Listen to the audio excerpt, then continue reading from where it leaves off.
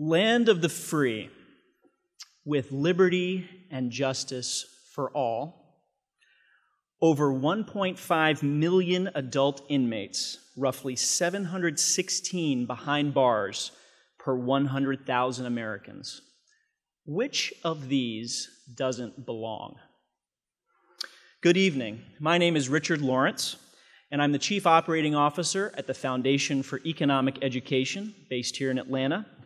And I'd like to welcome you here tonight for From State in Crisis to Reform Leader, how Georgia's approach to criminal justice is impacting well-being.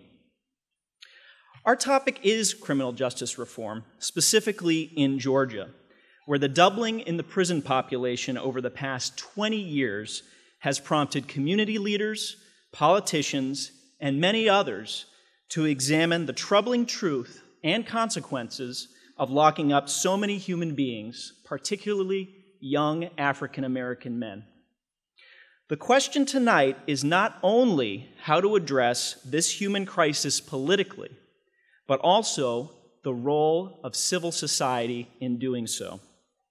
That is, the non-government institutions to which we all belong. Rather than incarceration, what alternatives are in place that could help rehabilitate nonviolent offenders and reduce recidivism? How can we reduce our prison population in a way that doesn't sacrifice public safety? It is my opinion that mass incarceration of nonviolent Georgians and Americans generally does more direct harm to individual and community well-being. Incarcerating so many Americans costs lives, money, and opportunities for all involved.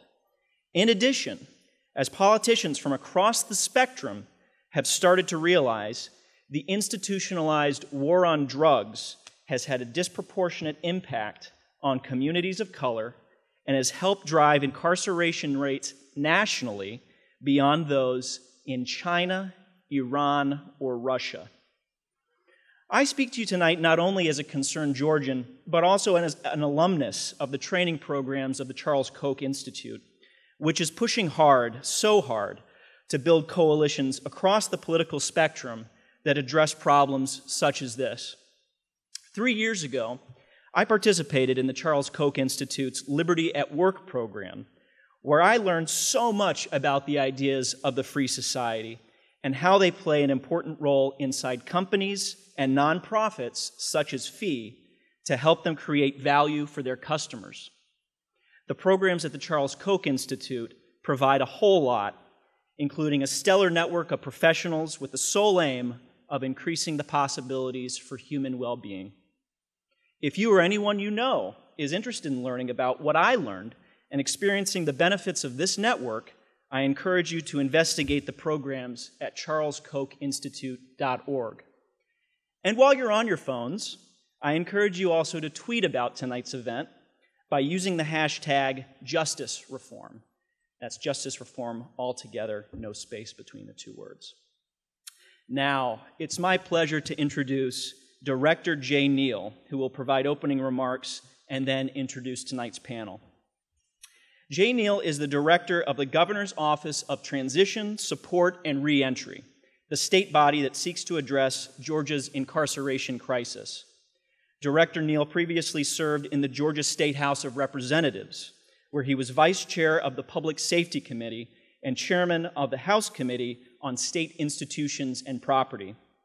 Neal championed the effort to reform Georgia's criminal justice system, co-sponsoring significant legislation. In addition to serving in his current governor-appointed role, Neal sits on the Charles Colson Task Force on Federal Corrections. Welcome, Jay Neal.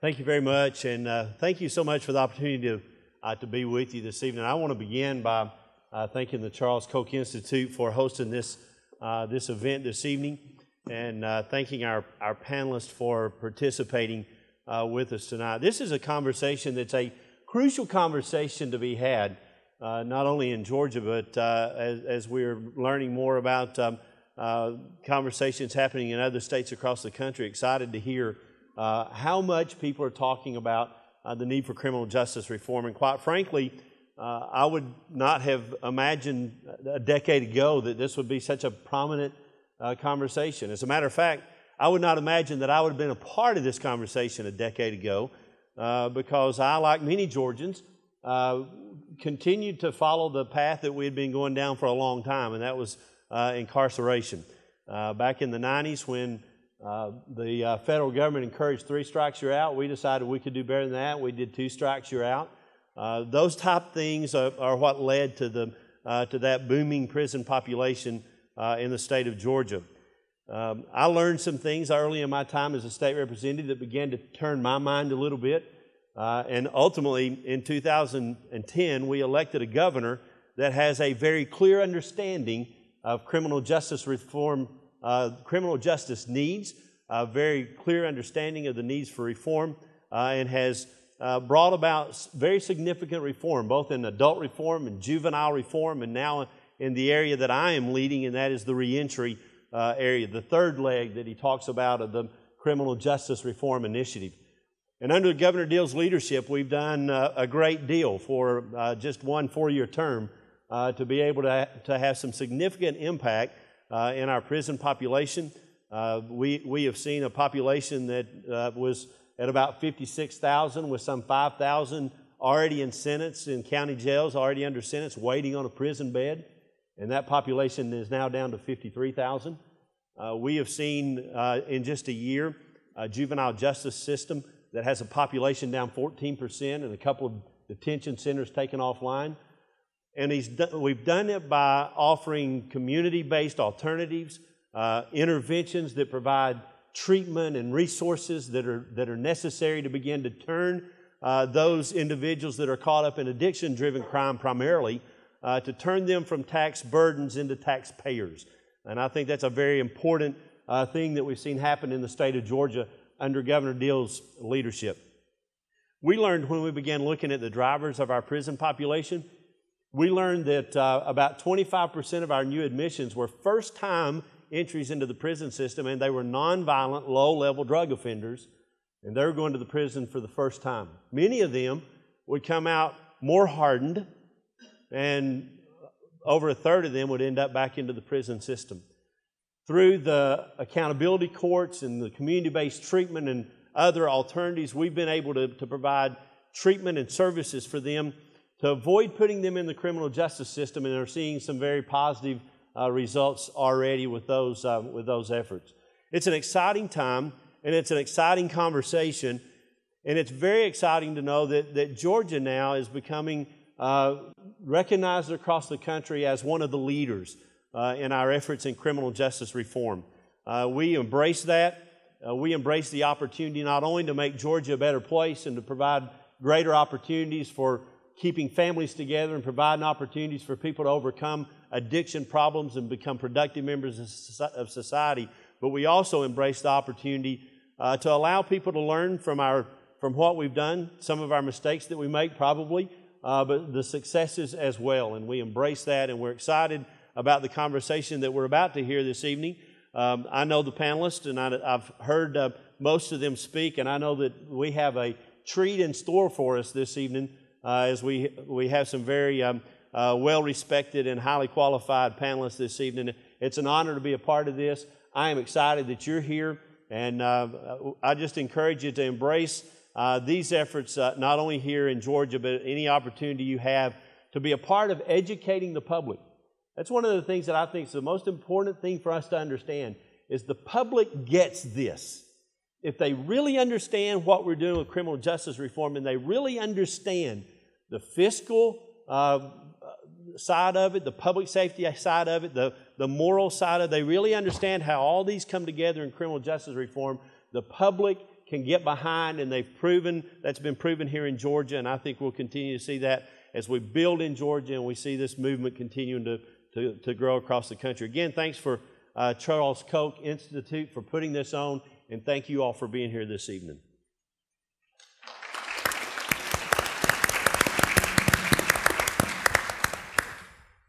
Good evening, everyone. Thank you, Mr. Neal, for those opening remarks. My name is Ewan Watt. I'm with the Charles Koch Institute, and it's a real pleasure to be with you this evening in Atlanta for our event, From State in Crisis to Reform Leader, How Georgia's Approach to Criminal Justice is Impacting Well-Being. This evening, we're going to discuss this key issue with our esteemed panel members before leaving some time for our other experts, you the audience, to ask some questions. But before we start, I wanted to provide a little introduction for all of our panelists before we get into some questions. To my far right over here is Marissa McCall Dodson, who's the Policy Director and Attorney at the Georgia Justice Project. As an Equal Justice Works Fellow, Dodson developed the Coming Home program at the Georgia Justice Project, a three-tiered program addressing the many obstacles facing those with a criminal record by way of direct service, education, and legislative advocacy. Most recently, Dodson was an author and primary advocate for the revisions to Georgia's expungement statute. She also represents indigent individuals in the Atlanta area who have both been charged with felony and misdemeanor offenses, and has co-chaired both the Political Action Committee and the Public Interest section of the Georgia Association of Black Women Attorneys. Randy Hicks is the President and CEO of the Georgia Center for Opportunity. Under Hicks's leadership, the Georgia Center for Opportunity has played an integral role in successful efforts to expand school choice, improve adoption safety, reduce rates of recidivism, and elevate the role of the private sector and civil society in expanding opportunity for the citizens of Georgia. Recently, GCO convened a prisoner reentry working group consisting of diverse and influential stakeholders who utilized their expertise to identify and push for much-needed policy changes in Georgia. Hicks is a graduate of the University of Southern California and Biola University. Francis Johnson is the state president of the Georgia NAACP. Johnson has served as state president of the Georgia NAACP since October 2013. A committed servant leader, he has served in ordained ministry for 18 years. He also works in private practice with the Johnson firm PC, attorneys and counselors at law in Statesboro, Georgia. Johnson is a Diamond Life member and has worked for the NAACP in capacities including State Legal Redress Director, State Executive Director, and Southeast Regional Director. He is a graduate of Georgia Southern University and the University of Georgia. Okay. Our good friend from Texas, Mark Levin, he's the Policy Director of Right on Crime, and he's also the Director for the Center of Effective Justice at the Texas Public Policy Foundation. Based in Austin, Texas, Levin is an attorney and an accomplished author on legal and public policy issues. Levin served as a law clerk to Judge Will Garwood on the U.S. Court of Appeals in the Fifth Circuit and staff attorney at the Texas Supreme Court. He graduated with honors from the University of Texas School of Law with his Juris Doctor and from the University of Texas with his bachelor's.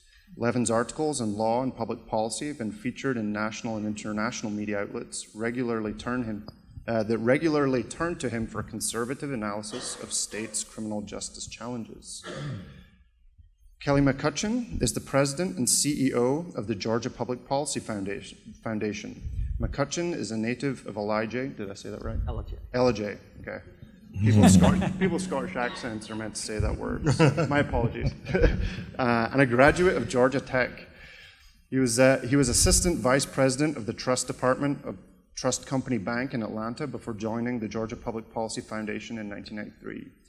He serves on the Education Policy Committee and Healthcare Policy Committees for the Georgia Chamber of Commerce, the Georgia Science and Technology Executive Committee, and the Public Policy Committee for the Metro Atlanta United Way, and is a policy advisor for the Technology Association of Georgia. Ladies and gentlemen, our panelists.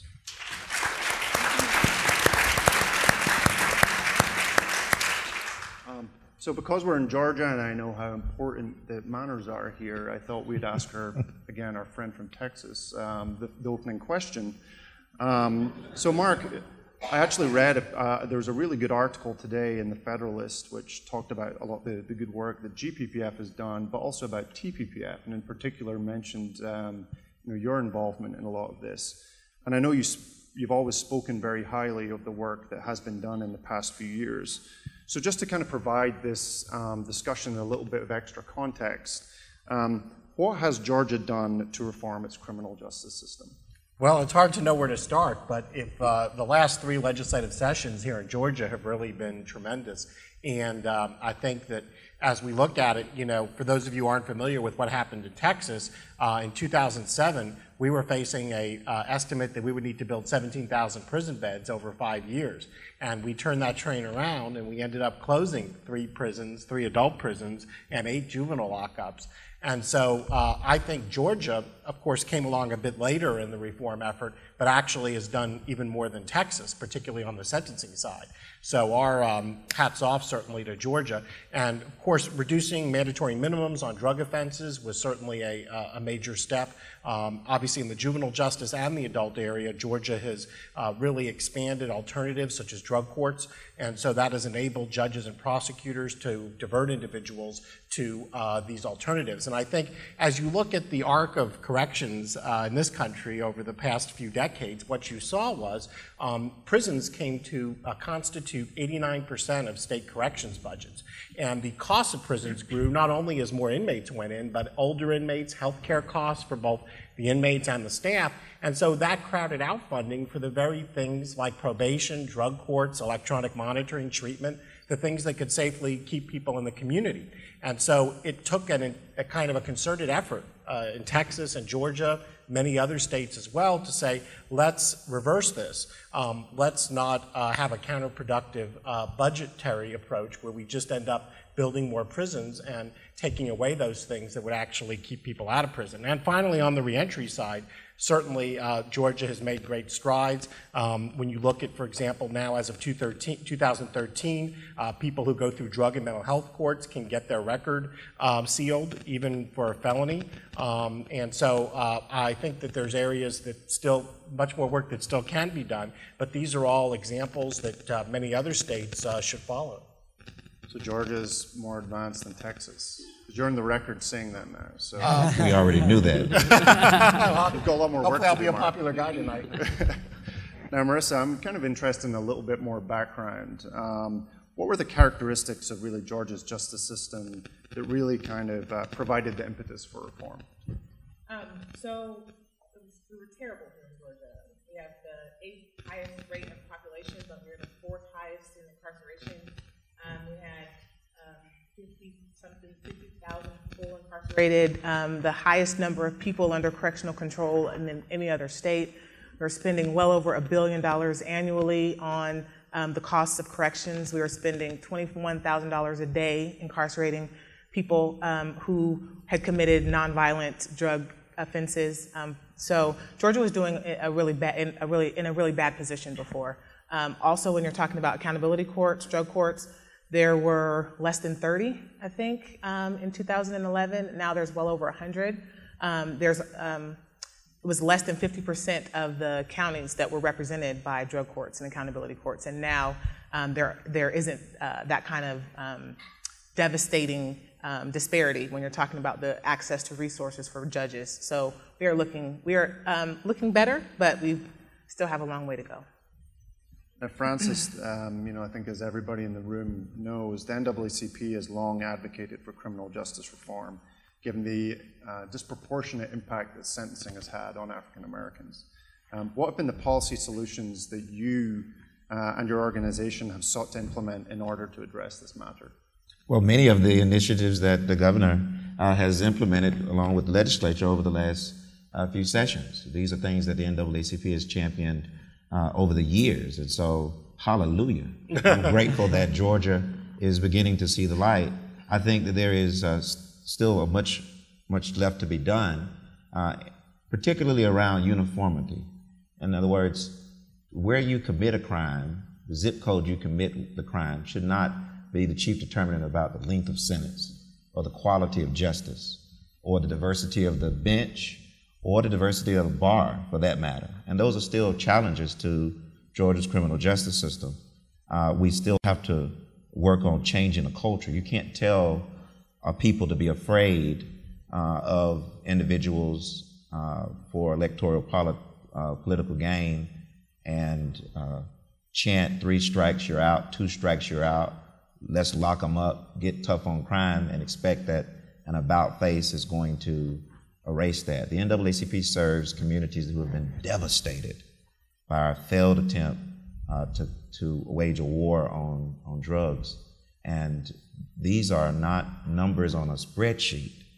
These are families that have been ripped apart and communities that have been gutted. And so in the wake of the reform, we champion it. As a matter of fact, we stand with arms reached out to the legislature and to the governor to say, let's collaborate so the community can really buy into these initiatives.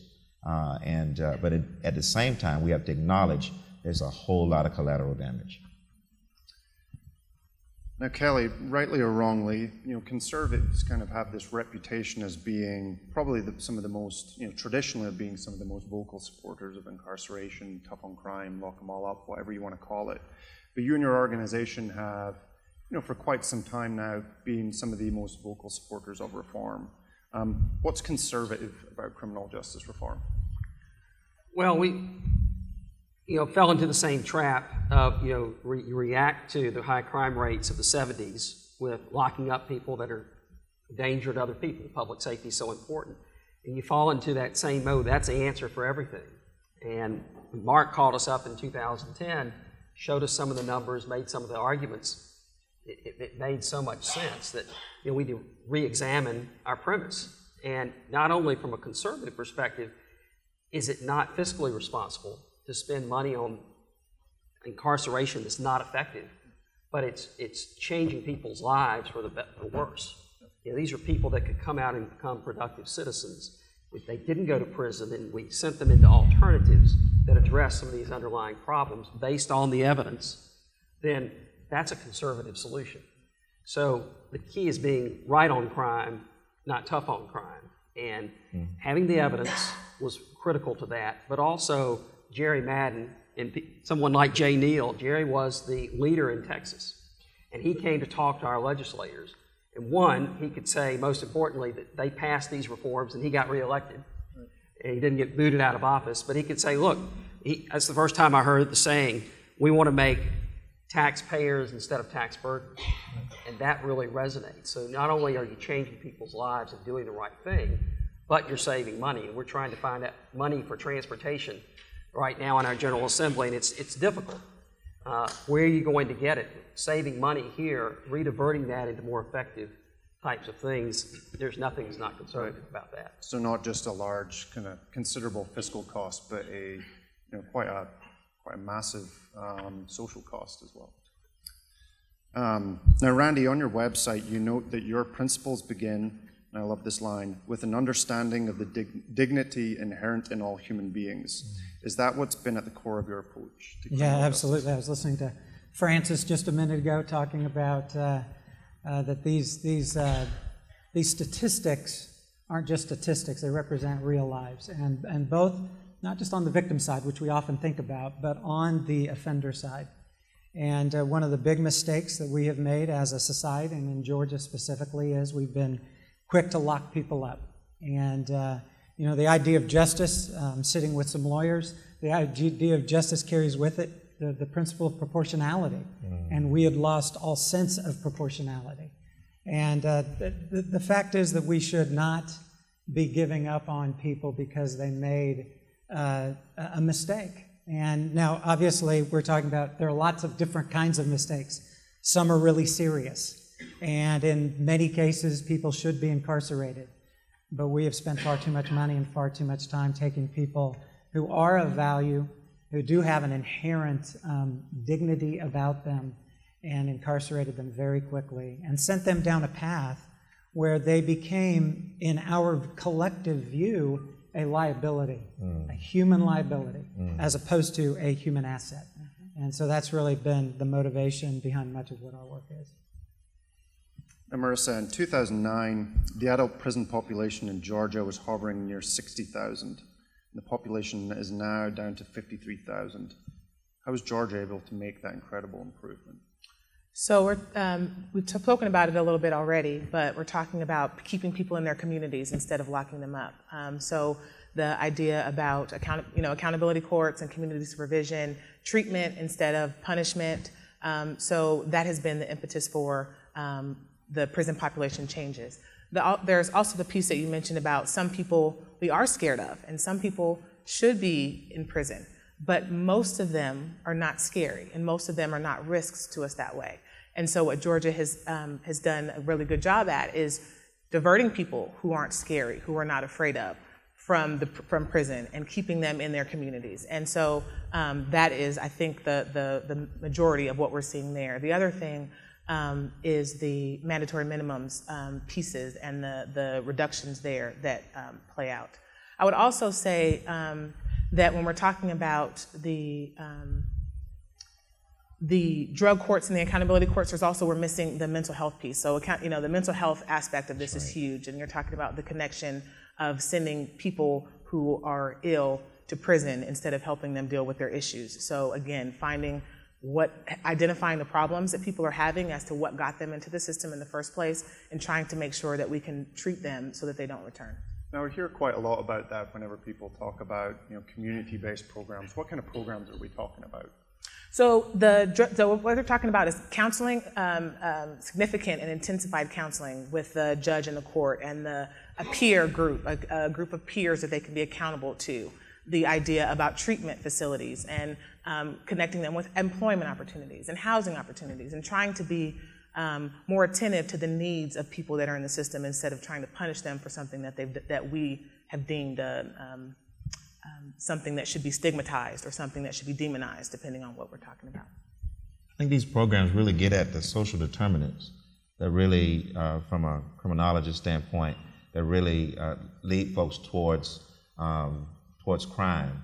And an improving economy helps that, but also focusing on, there's been a comprehensive look at how our technical colleges become career colleges, how we provide access to higher education, how we integrate and connect services that make a difference, that break up those cascading social determinants that lead folks to choose crime.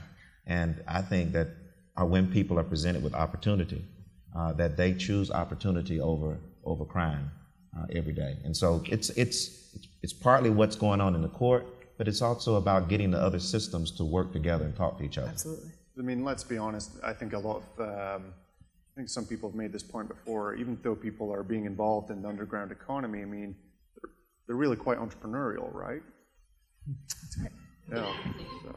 That's right. It's about channeling. And we're missing out on it, because there was a study that came out some years back that said that the U.S. economy is losing $65 million from people who are formerly incarcerated who can't find employment. So we could be benefiting from people who are in the prison system being able to contribute to our economy in a more meaningful way. And I know there's a lot of great programs, in Texas as well, where people try and channel those energies towards the more legal economy, but they've been very successful anyway.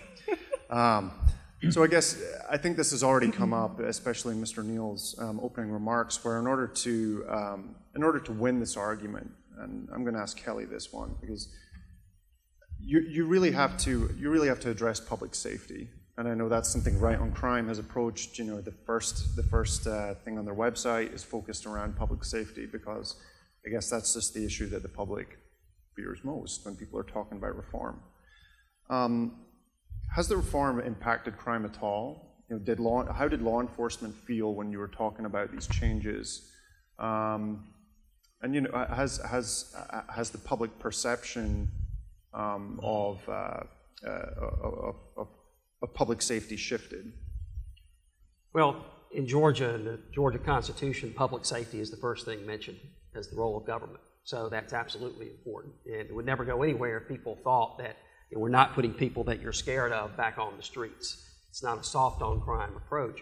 What was critical to this argument was demonstrating with data and studies that what we're doing has been tested and it has worked, and it's lowered the crime rate. Plus we had Texas, who was a couple years ahead of us, that had implemented several of these reforms, and their crime rate continued to go down. We've seen the same thing here in Georgia. As our prison population has gone down, our crime rate continues to go down as well. So it's evidence and education that changes public opinion. And then you have the political support behind it. What Right on Crime did a great job getting national leaders, pulled together, signing on to these principles that everyone supported. So you had visible leadership. And then at the state level, we did the same thing. We asked key leaders to sign on to this. So legislators knew not only did they have the data, but when people, their constituents, questioned them and say, what is this thing you're doing on crime? It's like, well, look, all these people and all of these organizations are supporting this. It gave them the ability to be really courageous in a sense to pass these reforms. Now, what's great about it is in our country, there's so much animosity between political parties. It was great to work on an issue that brought a diverse group of people together and to get something done instead of gridlock.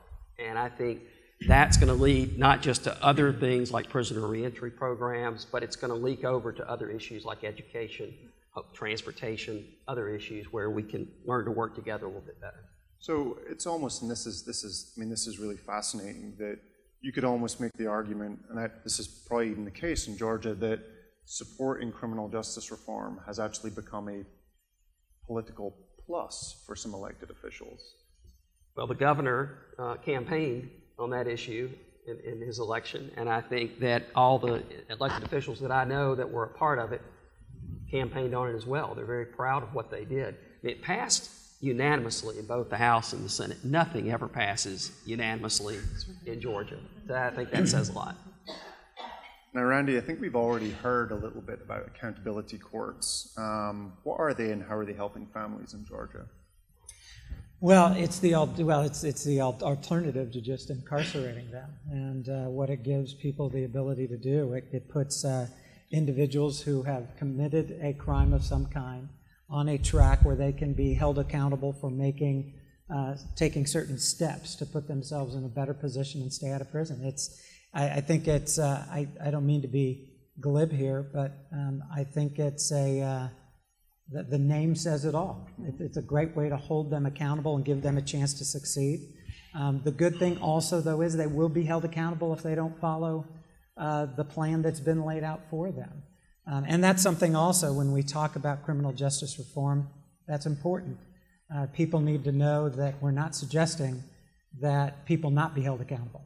But we are putting people on a different path, particularly those low-risk, nonviolent offenders. We're giving them another path to get their life straight. So I guess what are the sanctions that are in place just in case somebody doesn't follow? Well, it could be, and somebody like Marissa can probably talk about this better than I can, but it's things like getting drug treatment, getting in some sort of rehab program, perhaps going to other kinds of therapies or trainings or counseling that can help them make progress. It could be restitution. So there are all sorts of things that are just put in place. And I would say also things that sometimes are done like curfews, and this is on probation as well, but also weekend jail. That's something the Hope Court in Hawaii has had great success with, about a 2/3 reduction in recidivism. And so we've learned a lot about behavior of offenders and actually all people. It's kind of like if you have a child who touches a hot stove, you don't wait months for them to do it many more times and then come down like a ton of bricks. You're going to prison for a few years. So it's the swiftness and certainty of the sanction. But it ought to be commensurate. So if somebody is repeatedly testing positive for drugs, the first thing you probably do is a treatment response. If they're not showing up to the drug court, if they're blowing it off, then yes, they may get electronic monitoring, they may go to jail for the weekend, but they can keep their job. And that's one of the really, if you look at it, when we send people to prison for these nonviolent offenses for a small amount of time, especially if they have a job, but we're sending them to prison for 6 months, they're going to come out at a higher risk than when they came in, and it's counterproductive. So I think we're really getting to be a lot smarter about how we do this. From a practical standpoint, what happens is, and I've seen this in practice in two ways. It's generally some sort of pretrial diversion. So the defendant comes before the court, and the court accepts a plea of guilty and withholds an adjudication in lieu of sending you to this treatment program, which has a regimen that has already been talked about. And the person knows up front that if they fail to hold themselves accountable, that this is what they're facing. And if they fail, they can come back and be sanctioned up to the maximum limit that they would have been eligible for had they gone to a trial and lost.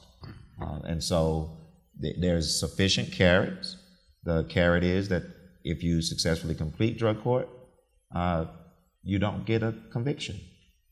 You can move forward with your life. And you have the improved capacity because you've gone to job training programs, you're now clean and sober, you have connected relationships in the community that you're living in. And so that's what helps to reduce recidivism, not just the stick of going to prison, but the wealth of resources that are also applied to that person, to that individual. And I think the great thing is the types of judges, at least we've seen in Texas, and I imagine it's true in Georgia, that want to lead a drug court are the type that like to work with offenders rather than just throwing their gavel down and making rulings and moving on to the next case, because there's this kind of longitudinal involvement over time with the judge with that particular offender. And I think part of it is we know people relapse. So as long as someone is continuing to make an effort and they're just not saying, I'm not going to show up every week to drug court or every few weeks, whatever their schedule is, then I think most judges are willing to work with them. Mm-hmm. So just kind of on corrections policy right there. There's been quite a lot of talk around, and I'll just continue with Mark here. There's been quite a lot of talk around something called a reform resume, and I'm kind of intrigued as to what they are and whether they work. Reform resume. Yeah, when somebody's incarcerated, they go through several programs internally, and they get graded on good behavior. So when they come out, this is something that, if they ever decide, I guess, to kind of apply for a job, it's something that can be stapled and. Right, and it's also, I think, designed to give the employer some liability relief in terms of hiring, and that's something we did in Texas as well. And New York also has the certificate of treatment or certificate of rehabilitation that inmates can get. So I think it's certainly a very positive thing to do. And I also think, Georgia as well as other states should also expand the availability of non-disclosure, or in Georgia it's called restricted access. And that means that your record is still can be seen by law enforcement and prosecutors, and it can be used to enhance your penalty if you commit a subsequent offense, but it's not visible to employers, to people, landlords, and so forth. And of course, this, as you would guess, requires a time period. It could be 5 years or 7 years, depending on the offense, that the person is law-abiding in the community. They've proven themselves, and now it's time to remove the scarlet letter from their backs. So Georgia does have this restricted access, but it's not available for felonies, when someone's actually been adjudicated for a felony as opposed to a diversion through a drug court or otherwise. So I think that's an area, particularly when you look at like a drug possession felony and some of the other low-level felonies, that's something that should not be on people's record when they're 80. That they did it when they were 18. And the other point I would make is I would suggest Georgia look at occupational licensing. There's 80 occupations in Georgia you can be excluded from because you have a felony. They include a barber's license, plumber, sanitarian, all these different things. And in Texas, we adopted what's called provisional licensing, and that is that you can receive, if you're ineligible for a permanent license because of your conviction, in most instances you can get a license that's valid for 6 months, and if you comply with the rules of your probation with the occupation, it automatically becomes a permanent license. So we really believe once people have done their time, they should be able to punch the clock. That's always an issue that completely baffles me. When you go into a prison and there is actually an inmate cutting hair, and then when they're released, they can't work. So they have almost kind of more economic liberty, you could argue, when they're actually incarcerated, which is just crazy. So, Francis, at the start, I remember you mentioned this point you make about zip codes, and it's something that you're kind of widely quoted on. Where have we yet to see progress, and what else in Georgia's criminal justice system needs to be addressed on this matter? Well, you have Metro Atlanta, and then you have the rest of Georgia. Yep. So where you haven't seen so for the those kind of us of who can't reform, pronounce words, I mean, there's some bright spots outside of Atlanta. Okay. What they're doing in Columbus, Muskogee, in those accountability courts is terrific. What they're doing in the Chatham accountability courts is terrific. But for the rest of Georgia, justice is unequal. Something that you could be sentenced to a probated sentence in Atlanta, you could be subject to 10 years in the penitentiary in Statesboro, where I practice. In addition, even where the legislature has reduced penalties, for example, possession of marijuana greater than an ounce may have resulted in a negotiated plea for a year in the PDC. Well, this legislator has restricted the limits to PDC to 180 days or less, and has expanded RSAT, which is a residential treatment program in the prison system, which treats offenders. So now that prosecutors can't sentence you to greater than 120 days, 180 days in the PDC, they're bootstrapping different provisions of the reforms to enhance the sentence, so that RSAT is now 9 months. So what would have been, before the reform, what would have been a year in PDC is now a year and 3 months in PDC plus RSAT. So because we still haven't changed the hearts and minds of those we've trained over the last 30 years to get tough on crime, they're looking for ways to go around these measures, and we've got to address that. So I'll say this too, it matters who wears the robe. And outside the metro Atlanta area, the bench is not as diverse, and the bar is certainly not as diverse as it needs to be. And I think the tenor of our justice is tempered by the backgrounds of those who come to serve in it, and having folks who come from communities that have felt the brunt of our failed effort on the, and it's sort of difficult for, confession is good for the soul. I'm a minister, and we're approaching Easter, and this is the season of Lent. If we could acknowledge that we failed before we turn the corner and say, well, let's try this, that might help. So some uniformity, changing the culture, diversity at the bench and bar, all things that I think would be helpful. Now, Marissa, as much as I kind of want to keep on talking about how great things are, or that we appear to be moving in the right direction, which is kind of rare for one of these panel discussions, actually. It's especially when we hold them in DC. I really kind of wanted to talk about. You write a great deal about the racial disparities in the sentencing system, which I know is quite prevalent where we're based up in Virginia. So how I understand that some of this is on the way to kind of we're seeing some positive changes and movements, but what else has to be addressed here? Sure. So I think, and Georgia has done some great things. There's been some recent articles. AJC has an article out about some research that was done that there are fewer blacks going to prison now, that the prison admissions for African American men is down 19%, and for women it's 30% or something like that. And so there's lots of different reasons for that. I think that's a good thing to highlight. But when you're talking about racial disparity in our system, it is still very, very prevalent here in Georgia and in most states who struggle with this issue. African Americans account for 30% or so of the state's population, but they account for over 60% of the prison population. An African American is 4 times more likely to be arrested for a drug crime than the white counterpart, even though we know that use is not, that use is about the same, if not more, white use than there is African American use. So I think I think we can talk about what the steps we're making in the right direction, but I really believe that until we can recognize the brokenness of our system when it comes to racial justice, I really don't think that we can turn the corner and consider ourselves kind of victorious in our legislative and reform efforts. Yep, still plenty of work to do. And we've already kind of talked on this long process of reentry. So, Kelly, I'm really interested to kind of know, Mr. Neal talked about this kind of third tier, this kind of third challenge we face. When somebody comes out the system, there's the scarlet letter, there's the social stigma that somebody carries. What has Georgia been doing to help people reintegrate back into society, find a job, and what else could be done? Well, first thing we've done for state government jobs, we've banned the box, which means when you apply for a job, the question, have you been convicted of a felony?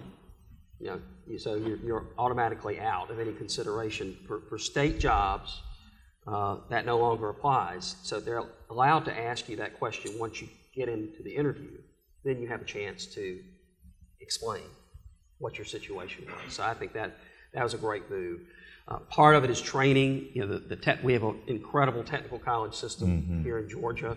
We're doing a better job of educating our young offenders we've taken one of our best school superintendents and put them in charge of the prison education system, the juvenile system. It's one thing we haven't talked about. The first year of reforms were focused on adults, but the second year was focused on juveniles. And one, it has a greater social impact because these people have their whole lives in front of them, but the financial impact is greater as well. It costs $90,000 to jail put in prison a juvenile, where it only costs about $18,000 for an adult. So it's very expensive. So you get the benefit of that, frees up extra money to put into other programs. Occupational licensing is something we continually harp on. It not only impacts people that haven't been in prison, but great opportunities for individuals coming out to get a job. Halfway houses where you don't just let somebody serve up to their maximum sentence and then cold turkey go into the community. It's much more helpful to have let them transition, teach them skills, teach them the soft skills they need to be employable. All of these things fit together. That's our next great challenge. And what I've learned working with Mark, it's never over. We can celebrate all we want, but there's always things that we can do. So we've got to continue every year. It's great to have a whole set of things that we can do to make the system better. We're never going to fix it completely, but we can always make it better. Yeah, you and I'd like to kind of address what's still needed moving forward, particularly on reentry. Francis talked about the need for continued culture change. One of the great things, there are people on this panel who've been advocating for criminal justice reform for a very long time. The great thing is in 2010, we did get a governor who was passionate about it. And that does make a difference to have a governor who's passionate about and willing to push and work with a lot of different people to make that happen. That began to change the culture a little bit, and that trickled down to agency heads, and they started viewing things differently as well. But the problem is, it's kind of rank and file corrections. We need everybody to think about reentry from beginning to end. When somebody enters the system, we should be thinking about what it's going to take to have them reenter, because virtually everybody who enters a prison, virtually everyone, it's really a very small percentage that stays in jail for the rest of their lives. Virtually everyone comes back out. We should be starting with the end in mind, and the workforce needs to be trained. The corrections workforce needs to be trained to think that way, to understand the risk and needs assessment for each prisoner, and everybody working with those prisoners should have a very clear understanding of what those risks and needs are for those prisoners all along the continuum. I think go ahead. Excuse me. I would actually say absolutely. I also think that one of the places that we don't spend enough time, and I think nationally, right? I think Georgia's getting into the discussion about reentry and what our next steps are when it comes to employment and housing. But if we don't do something about the stigma of what it means to have a record in Georgia, there are almost 4 million people who have a criminal record. That's one in 3. So if we don't start dealing with what it means to have a record and talking to employers, private employers and private housing providers and the people in our community about what it means to have a record, what's happening inside that makes them work ready and rehabilitated, so that we're talking about ban the box policies, how employers are using criminal histories.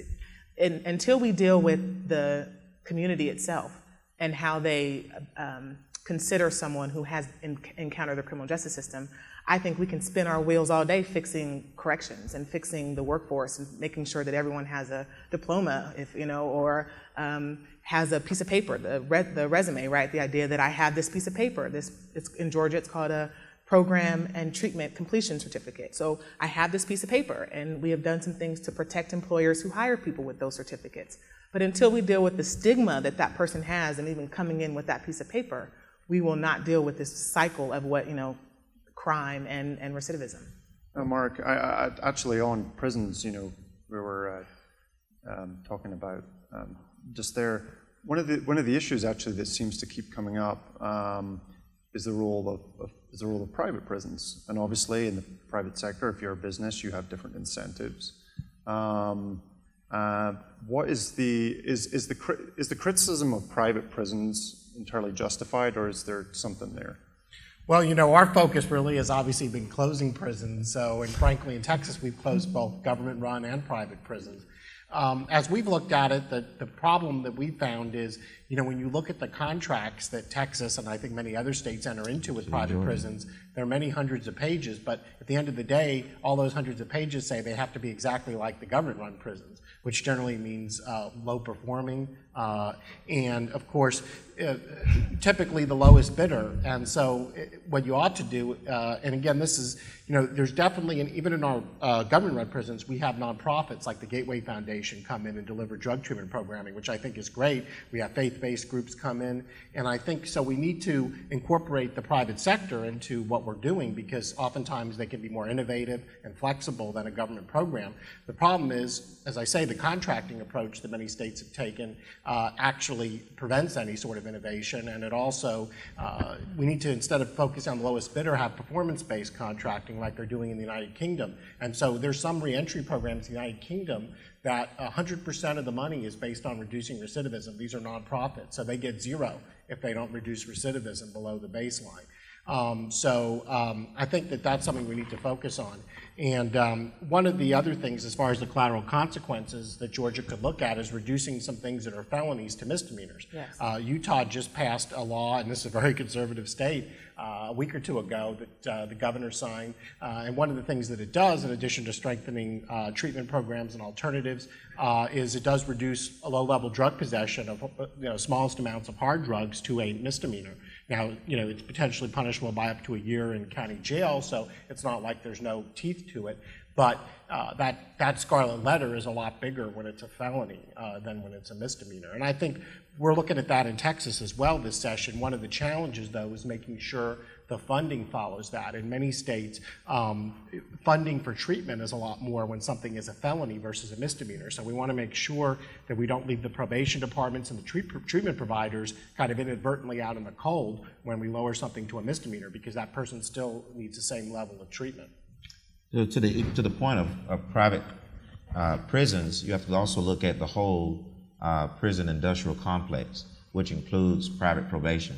And of course, there's a recent decision in our Georgia Supreme Court that really struck at the heart of private probations, who had a perverse incentive and were routinely sentencing people even on misdemeanors. So even if you can reduce crimes from felonies to misdemeanors, they were converting misdemeanors into extended periods beyond the maximum time that one could be sentenced for a misdemeanor, and extending the fines collected beyond the maximum fines collectible for a misdemeanor, so that a routine traffic offense might run into 2.5 years on probation at $40 a month, and that the fine may total well into nearly $5,000 for a simple traffic offense. And what that does is penalize poor communities instead of really getting at the heart of crime. Oftentimes, these people would sit in jail collectively for 3 to 6 months for a low-level misdemeanor. That doesn't benefit the community at all. And so it's not just private prisons, which in Georgia have a guaranteed quota, certainly not a conservative ideal, but a 90% occupancy rate. And they're actually litigating against the state of Georgia for not being able to maintain those. Think about the perverse incentive, maintaining those occupancy rates. And then we match that with the notion of probation for profit. I think we have to there's some things that the government is chartered to do by the people. I don't think it's as many things as the government does. That's a conservative idea. But the things that the government is actually chartered to do, it should do well. And one of those is public safety. And so since this is the government's responsibility, it should do it in the most efficient and effective manner possible. And it should do it in ways that maintain and preserve life, liberty, and the pursuit of happiness. Yeah, well, I agree that, I'm staying at the Sheraton down the block. I hear they'd like a 90% occupancy guarantee. That's right. As well for the government. But in Texas, our contracts say our Department of Criminal Justice can back up a truck to a private prison and take the inmates anytime they want when we don't need that prison anymore. And that's something that our correctional agency has fought to maintain. And I think that's right. The private prisons we have in Texas, the state owns them, so we rebid them out every several years. It's a tough issue. On the other hand, you've seen, prison guards unions in California and Michigan kind of obstruct reforms. So you can have kind of a constituency from more people in prison on either side of the ledger, and that's something I think this country struggles with. I'm just going to go to kind of a quick fire round so we can get to some questions from the audience. So, starting with Marissa, I've got 3 questions here for each of you to ask. And again, I want to emphasize that a lot of great stuff's been done, but as you keep pointing out, there's a lot more work to do. What can other states learn from Georgia's success? What opportunities still exist for criminal justice reform in Georgia? And what can the audience do to support criminal justice reform efforts in Georgia and other states? Oh, all 3 or pick one? You can, you can pick one. Or we can... Oh, you're talking to a lawyer, though. So you have to rule the other 2 out first. Yeah, let me think about it. I guess I would say that I think Director Neal and I were talking a few minutes before we came out about the partnership that we've been able to have and realize, and the work that we've been able to do about finding common ground and moving in a reasonable and responsible way. So I always talk to people who are on both sides of the discussion and say there has to be some way to get to the middle. There has to be some way to get some ground. So I think that that's something that other states could learn from us, because I think we've done that pretty well to try to bring in stakeholders. The council's been really good about bringing in people from all over the state to say, what do you think we should be concerned about? So I think other states could learn from that model. In terms of what could we do better, I think you raised great points, Mark, about record restriction for certain convictions. Georgia still struggles with what it means to move on after you have a record. I think the idea about putting people into accountability courts, and we talked about this a bit before, it saves us money, but it doesn't necessarily, and it may help people from not returning, but it doesn't necessarily move people out of the criminal justice encounter. So I think until we can start finding ways for people to really get out and be able to move past their criminal history, the use of the pardon, and how people are able to say, it's been 5 years, it's been 10 years, it's been 15 years. We have clients at the Georgia Justice Project who have 30-year, 40-year-old convictions that stop them from jobs, from having children pulled out of their home for 40-year-old charges. So I think we could still learn from this and grow in the areas of reentry and what it means to move on when you've had an encounter with the criminal justice system. I don't remember the 3rd question, so It was just about what could the audience do to become more involved? I think this is it. I think being aware of the issues, I think participating in your local conversations, voting, right? Exercising your right to vote, knowing who your legislators are, trying to understand beyond the public safety discussion, and I understand how important public safety is, but when some of the people that I work for hear public safety, when they are trying to return to their communities, it seems like you're already afraid of them. So there is something to leading a productive life and restoring community, remembering that these people are a part of your community. They shouldn't be ostracized and excluded. They should be welcomed in some way so that they can too be taxpayers instead of tax burdens. I love what Marissa said about other states being able to learn from our kind of diversity in the coalition, right? This was a very diverse group of people that have come together on a huge issue. One of the things that I'd say, one of the things that drove reform was just, quite frankly, desperation. If necessity is the mother of invention, it could be that desperation is the mother of reform. We were pretty desperate. The trajectory was not good on prison population and spending. Other states are experiencing the same thing. I think that moving forward, one of the things, I'll go back to what I said before about the need to change the entire culture, to retrain a workforce. I think that is just super important because, again, as Francis was saying, there are people operating with a different mindset. And it's a mindset that doesn't serve reentry in particularly very well. The other thing we need to do, and I know this is very likely on Jay's list of things that he's working on, but it's having a better understanding of where the holes are around the state in terms of community services, because that is a problem as well. There are some communities that are really well stocked, so to speak, with the right kinds of services that are needed for successful reentry.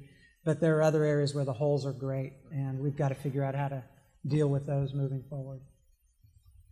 I think I'd return to the core values that all Americans share, deep and abiding appreciation for our Constitution and the role of government, and the need to make sure that government is small and efficient and effective, and that's something that we all can rally around. And certainly in the area of criminal justice, we should treat it like any other bureaucracy, with a great deal of skepticism, and making sure that we hold the budgets tight, because there's a prison industrial complex that developed in the wake of our war on crime, and people made a lot of money locking up folks, and they did so on the backs of taxpayers, and that should anger conservatives and progressives, I think, and that gets at the heart of what life is all about.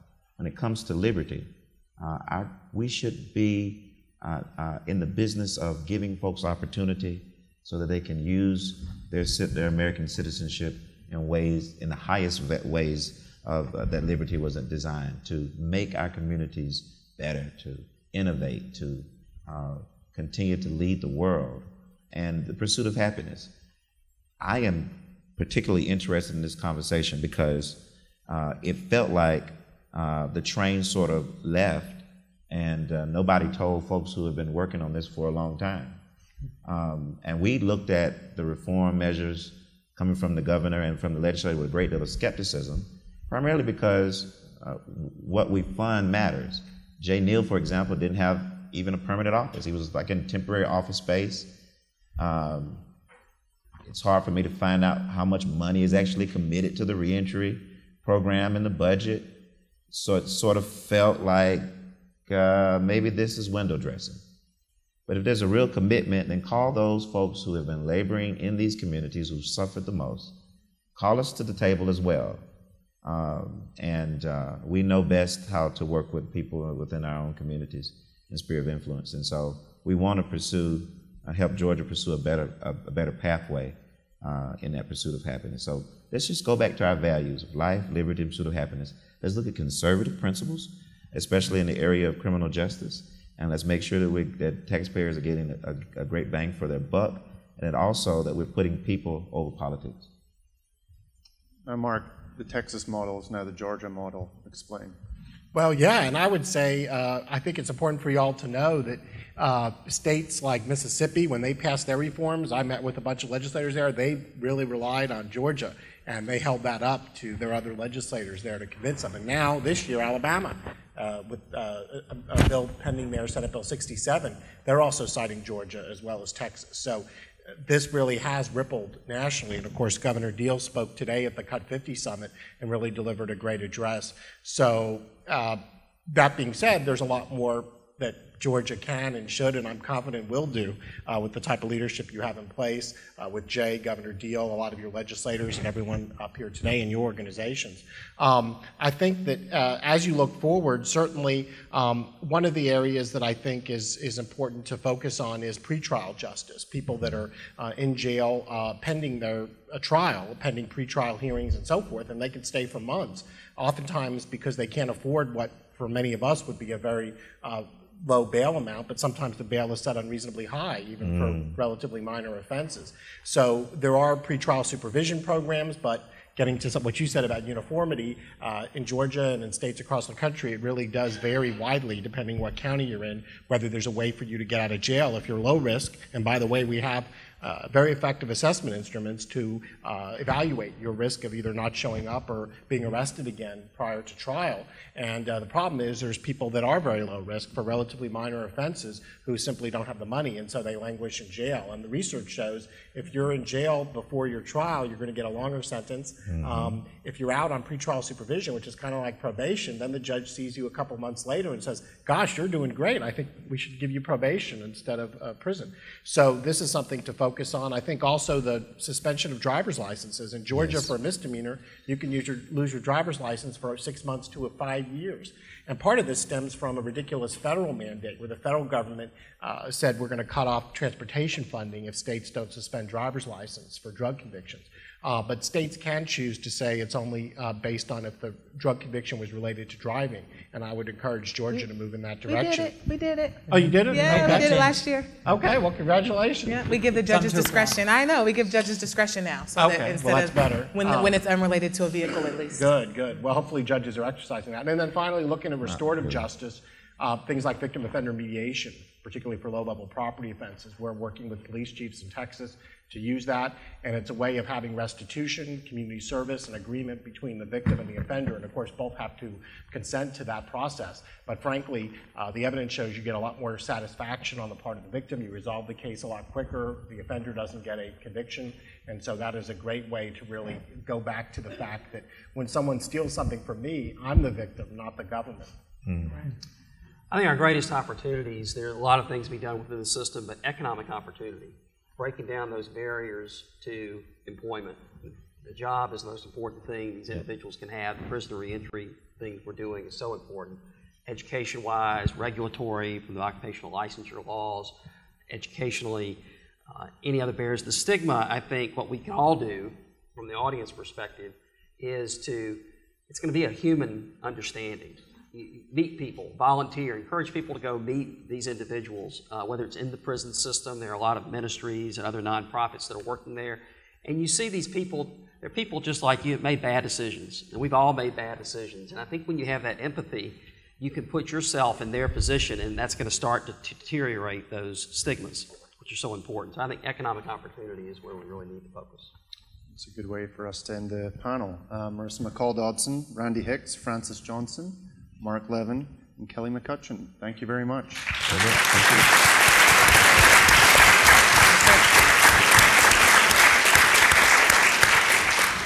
I think we have my colleague Brianna running around with a microphone. So we've got about 15 minutes for questions.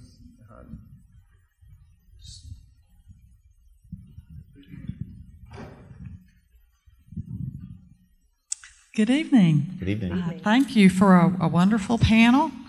I heard many things that I thought were great ideas. One thing I didn't hear that I think seems very important in light of the skill level of people who are in our prisons. Let me first say the things I heard that I liked. One was begin with the end in mind. I really like that. Work to improve all the systems and work to change the culture in the community. How do we do that? My kind of hero, I shouldn't admit this in public, is Barney, who says, nip it in the bud, right? And one way that we can do that is by literacy rates, by reading, by teaching children at an early age to read. But barring that, once they get into prison, make sure they have those reading skills and that their parents are offered, sometimes their parents are not literate either, and offer them that adult education. In my community, we have a heck of a time getting funding and even a place for our folks trying to get their GEDs to meet, to study for their GEDs. So could anyone offer some solutions to some of those sorts of problems? Because And does anyone know the statistics? I believe it's about 2/3 of the prisoners read below an 8th grade level, if I'm correct. So maybe someone knows that. We actually saw a number of hands going up. So how about we take a bunch of questions and then get our panelists, because I want to make sure everybody put their hand up. We have enough time to, so we can maybe take 4 or 5 and then we can answer them all at once if you want. So there's one on education. It's a great question. We didn't really address that. Good evening. Thank you all for a wonderful discussion. My name is Loveless, and I'm from 87.9 The Globe. And I just want to know, related to the prison industrial complex itself, given the enormity of the profits that inmates are creating in what amounts to legalized slavery here in America, how do we, offer at least some short-term solutions by doing things like figuring out a time limit after one has served their sentence or probation where their sentence can be deferred and expunged, particularly in exchange for all that free labor that they gave to folks. I mean, as an interim until that problem itself can be addressed and something more equitable can be put in place. Would you, any of y'all care to speak on that as well?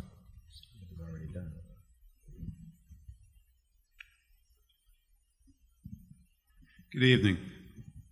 I'm a retired federal prosecutor, and I've done white-collar defense work as a criminal defense attorney the last almost 20 years. Most folks see public safety as being protected from violent crime, sex crimes, increasingly serious economic crimes. Do you see the reduction in criminalization of moving from felonies to misdemeanors, reducing the number of people who are nonviolent first drug offenders, allowing the criminal justice system to focus on those types of crimes as well as people who are recidivists? Yes. Let's take a couple more prosecutor questions.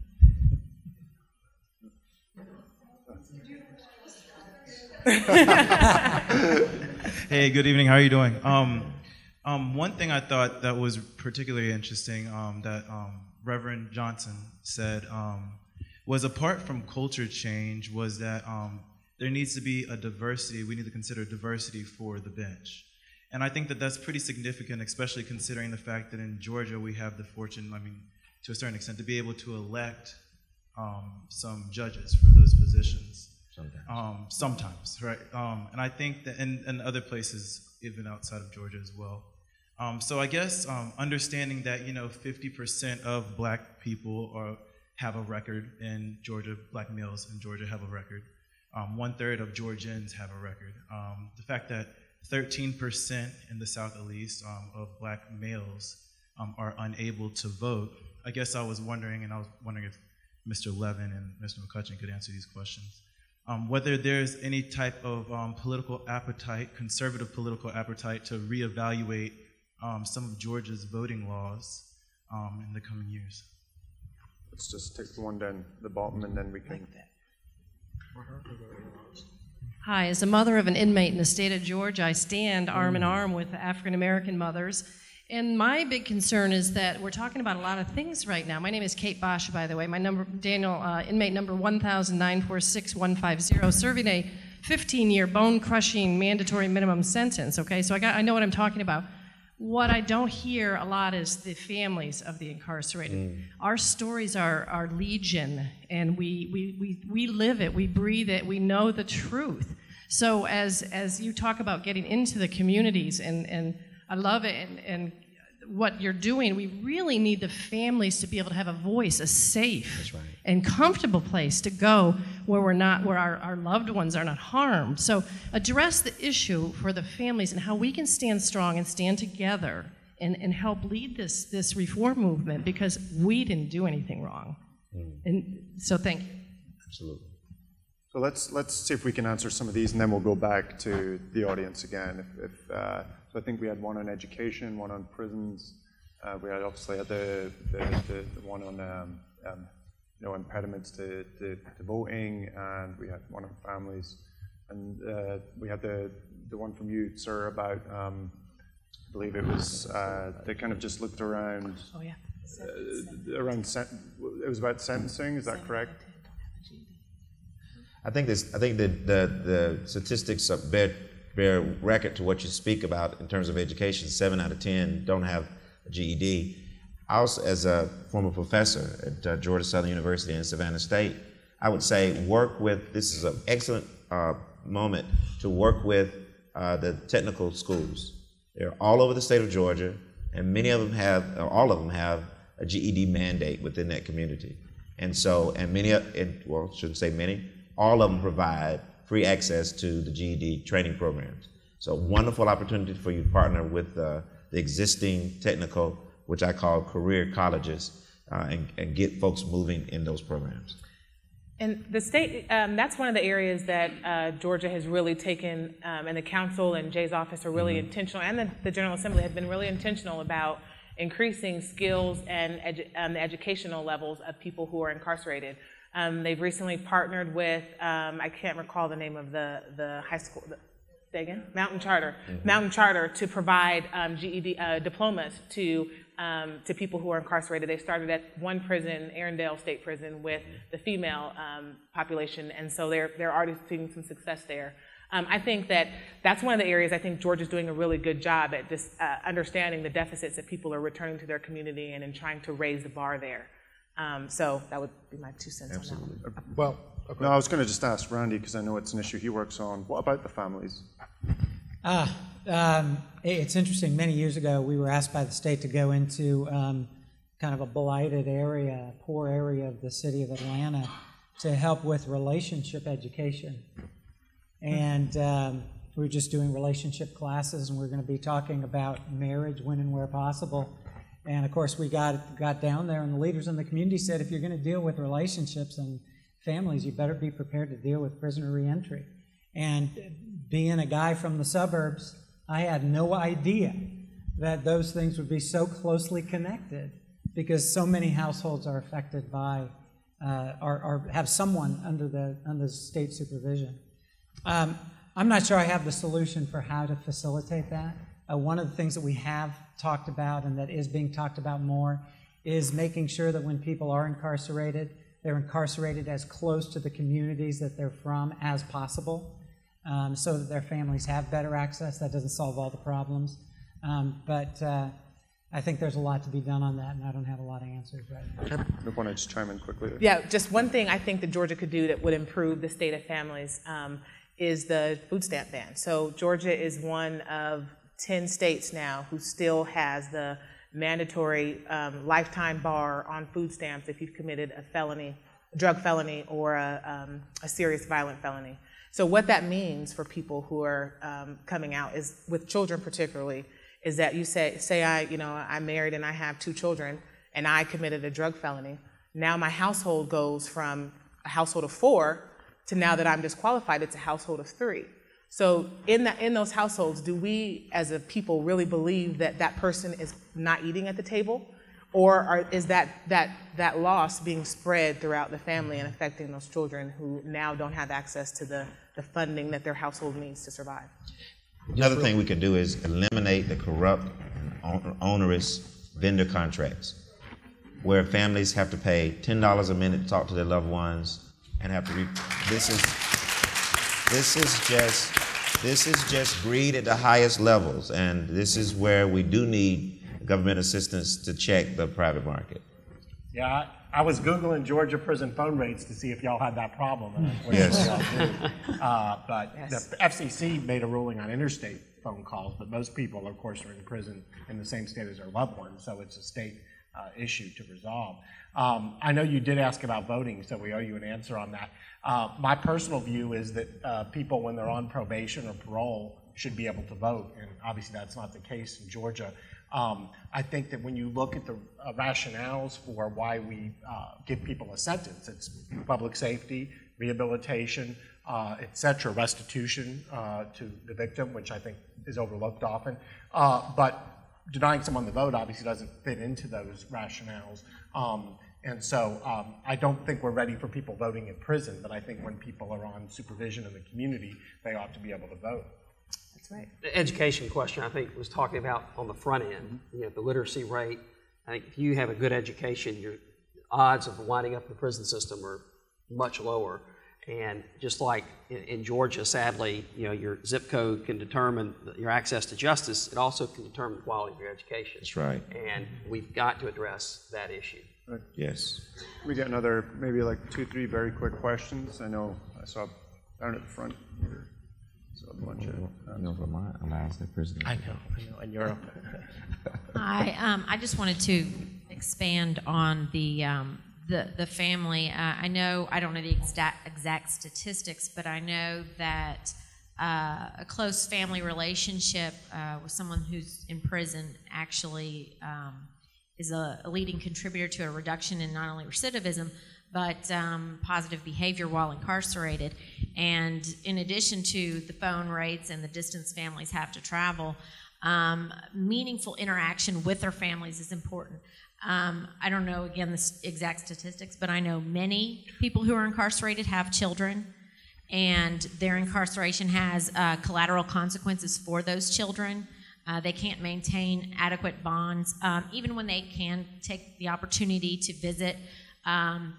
It's regulated by so many different things, and then they can't even really have meaningful interaction. A 2 or 3-year-old child doesn't understand why their daddy can't hold them, or why their daddy or mother cannot read them a book, or play with them or interact with them on that kind of level. Even a teenager, you got teenagers. Well, would the teenager rather go and sit in a visitation room and eat vending machine food while only being able to talk to their father in the presence of all these other people? Or would that teenager, maybe like, they already don't have the close relationship. They should have relationship building apparatus like games, things like that available that aren't serious security risks or anything like that. But everything is so strict, and as a family member who visits, I can attest to the fact that many of the facilities, not all, but many of them make that family bonding very, very difficult, and they actually discourage visiting. Family members are treated like criminals when we go in. And I know that there's the whole contraband thing and all that issue, but there's ways that the department could address those issues without doing things the way they do them now. Another question over the back.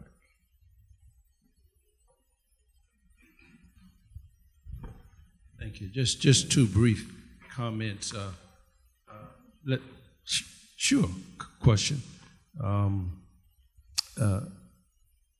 I think there's an urgency in these matters, and more whites should be involved in this fight, in this struggle, because after they make all of the money they can off blacks and Hispanics, they're coming after you all too.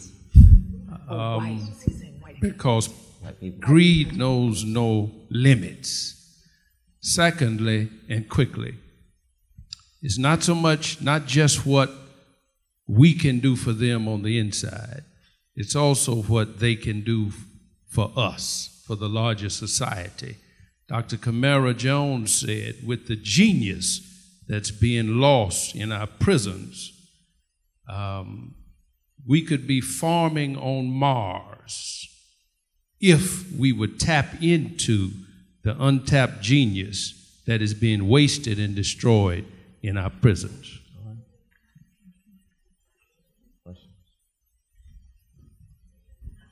Good evening. Thank you for your panel. I am a parent. I had started my work in the community through the schools. And I've heard you speak about schools and different ways that this affects our young. I have not heard you talk about the school-to-prison pipeline. With Georgia having 159 counties in this state, each county school board has their own dispensation of justice. What have you and the panel been doing toward the school-to-prison pipeline, especially with restorative justice when we're dealing with children who are 16 and younger, and then they get fed into the system? Thank you. Very good. That's a good question. That's a very good question. I think we had one more question, then we're going to have to. Actually, my question is similar to hers, because I know I want to thank the panel for all your efforts, but I was thinking even partnering with educators, because, for example, when teachers suspend young African-American males, they don't understand that those actions, like we have a very high suspension rate. And they say that a lot of young African-American males, they're not being dropped out of school, they're being pushed out of school. So them not understanding the implications, when you suspend this black boy, you're contributing to him going into the prison pipeline. When you encourage him to drop out, we mentioned the technical colleges. I used to work at the technical colleges. I knew of schools that would say, why don't you just go get your GED? They weren't even interested in helping them get a high school diploma. They knew it was an option for them to get their GED, so they would push them out of the school. So to me, it's like, if we don't want to keep having these type of conversations 10 years down the line, what are we doing to be more proactive? And, as a community member, I also work with Randy with GCO. We're trying to be proactive and educate people, even the young people. This is how you get into prison. These are some of the things you can do to avoid. But I think that if we don't want to keep having these type of conversations, we're going to really need to be more proactive and partner with people in the community that are really, even if they're ignorant of it, that they're actually contributing to this issue. So I think we've got each panelist maybe, that got a lot of questions there, but maybe 30, 45 seconds on maybe one of them. I will give my time up to somebody else. I can't say anything in 35 seconds. It's a very good lawyer's answer. Mark. Well, I would glad you brought up the school to prison pipeline. I would ask you to look at what we've done in Texas. We've required districts to use alternative measures before kicking kids out of school. And it is grossly disproportionate across a whole range of factors as far as students, including special ed status, race, and so forth. And we, in the 1950s, there was often a two-parent family at home when you suspended a kid out of school. We found in Texas they're likely to get caught up in gangs, be hanging out at convenience stores, 32 times more likely to be arrested when you're out of school suspension versus when you're in school. So we need perhaps school service, after school programs. They need more school, not less. And so we got to correct that. That won't improve until we just admit, and same thing with the criminal justice system, but we failed. When there's not a single school district in this state that can guarantee that more than half of the African American students who show up in kindergarten will graduate at the end of 12 years, then that's a failure. We should expect more of a system that our government operates. And then I think we should eliminate zero tolerance policies, and we've got to get over in my work in terms of examining systemic issues of racism, the most persistent is residential racism. And that's the same way we fund our school systems, out of tax bases where people live. Until we decide that every child, whether you live in 30303 or 30458, deserves the same quality of education, the same funding, and we won't reach that problem. But it's an important question. I think the answer to it begins in what Ms. Poole said, restorative justice. Just lifting up that as a concept and idea, educating yourself about that, and letting that be a theme throughout the work is important. I've worked with many people that operate alternative schools, and they say for boys particularly, a lot of the reason they get there, they misbehave, it's because they can't read. And when they're called on to read, they're embarrassed. And they end up acting up. And they get sent to alternative school, and that starts their decline. And so it really goes back to fundamentally access to good education. That's right. Well, on that note, thanks again, ladies and gentlemen, for joining us in Atlanta this evening. And thanks again to the panel. We're having drinks and some snacks, so I'd be delighted if you'd join us afterwards. Thank you. Thank you.